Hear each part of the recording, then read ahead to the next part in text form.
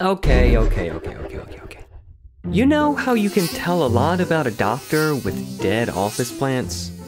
You can also tell a lot about a scientific theory by the predictions it makes. Here's the story. In 1972, this handsome fellow made a prediction that at least 90% of DNA appears to represent nonsense, and he coined the term junk DNA.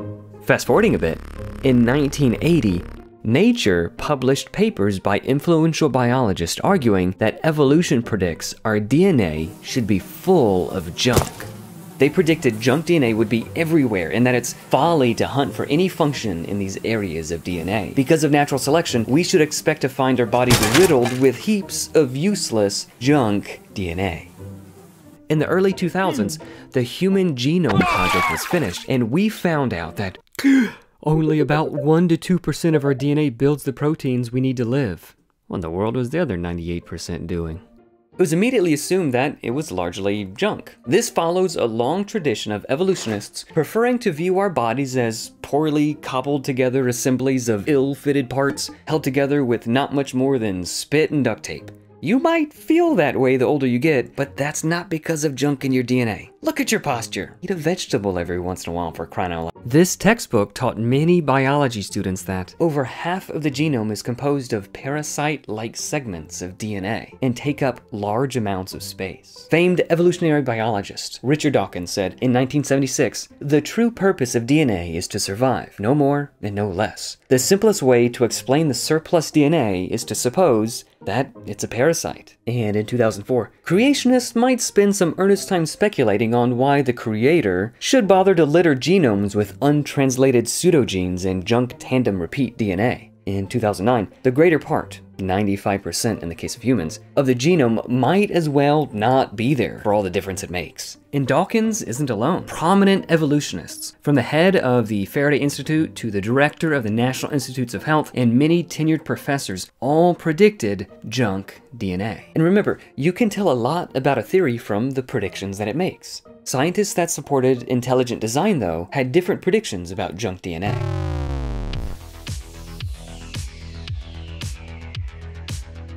Ever since the beginning days of the ID movement in the 1990s, ID proponents had predicted that the junk DNA would turn out to be largely functional. What would cause these scientists to go against the tide of decades of established scientific thought? Why does ID predict function for junk DNA? It's simple. Because intelligent agents make things with purpose and function.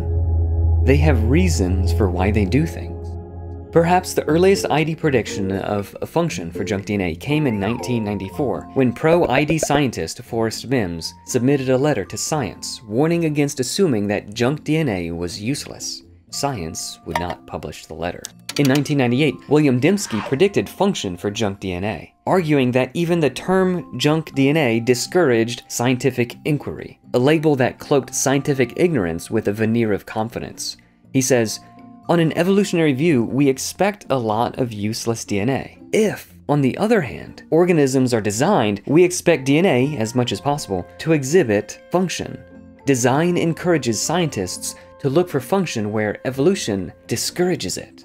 In 2002, biologist Richard Sternberg published a peer-reviewed paper in the Annals of the New York Academy of Sciences, stating, "The selfish DNA narrative and allied frameworks must join the other icons of neo-Darwinian evolutionary theory that, despite their variance with empirical evidence, nevertheless persist in the literature." In other words, the idea of junk DNA was like an idol in the scientific community. Empty, but nevertheless handed down due to tradition rather than evidence. In 2004, biologist Jonathan Wells argued, "The fact that junk DNA is not junk has emerged, not because of evolutionary theory, but in spite of it." On the other hand, people asking research questions in an ID framework would presumably have been looking for the functions of non-coding regions of DNA all along, and we might know considerably more about them. In 2011, Wells wrote The Myth of Junk DNA, citing hundreds of peer-reviewed papers finding function for junk DNA. In 2012, a game-changing paper was published in Nature from ENCODE, a consortium of hundreds of researchers from all around the world. It found that 80% of DNA shows evidence of functional biochemical activity. Well, so that means 20% is still junk, right?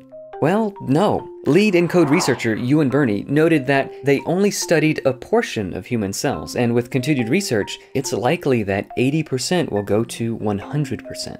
The implications were immediately clear. Science magazine ran a headline stating, "ENCODE writes eulogy for junk DNA," and stated that the ENCODE papers sound the death knell for the idea that our DNA is mostly littered with useless bases.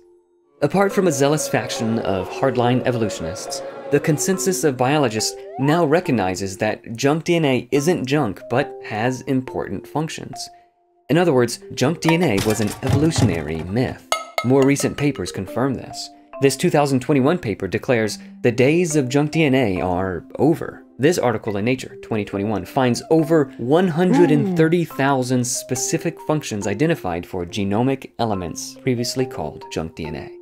This article says the genome is far from what was once called islands of genes among intergenic deserts. James Shapiro, University of Chicago. The concept of abundant, selfish, or junk DNA in complex genomes is mistaken. This 2023 paper in Bioessays declared a paradigm shift away from the concept of junk DNA. DNA that was previously thought to be junk turns out to have many functions, including forming telomeres, centromeres, and higher order nuclear structures, binding cohesin to chromosomes, nucleation centers for DNA methylation, chromatin condensation, cellular stress responses, cell differentiation, DNA repair, controlling development and forming body plans, controlling the cell cycle, forming fear-related memories and phobia, immune-related functions like fighting virus infections, metabolism-related functions. And the biggest and most important function for junk DNA is that it regulates gene expression. To understand the importance of what this means, consider building a house. Proteins would be like the wood, the bricks, the nails, the concrete. But if you want a house, it's not enough to just have those things laying in a pile. You need to know how to assemble it all. In other words, you need a blueprint. Instructions to tell you how to build the house are just as vital as the physical materials themselves. This is what the non-coding regions of DNA, what we used to call junk DNA, does in your body. It contains the blueprints and tells your body when and where to produce different types of proteins, how much to produce, where to put them, and when to stop making them. In other words, evolutionary biologists for a long time, and many still to this day, discount some of the most important genetic information in your entire body. The story of junk DNA shows that scientists who support intelligent design not only made a prediction that turned out to be true and helped progress science forward, but also evolutionary theory hindered science by discouraging inquiry for years in this very important part of our genome. After ENCODE, most biologists today recognize that junk DNA is highly functional. So how did evolutionists react? There were some intellectual objections to the evidence, but mostly they got angry. They tried to rewrite history, or they tried to deny the data to salvage their beloved theory. But more on that in the next video. Thanks for watching. If you like this kind of science content, please make sure you subscribe so you can be notified when we release future videos.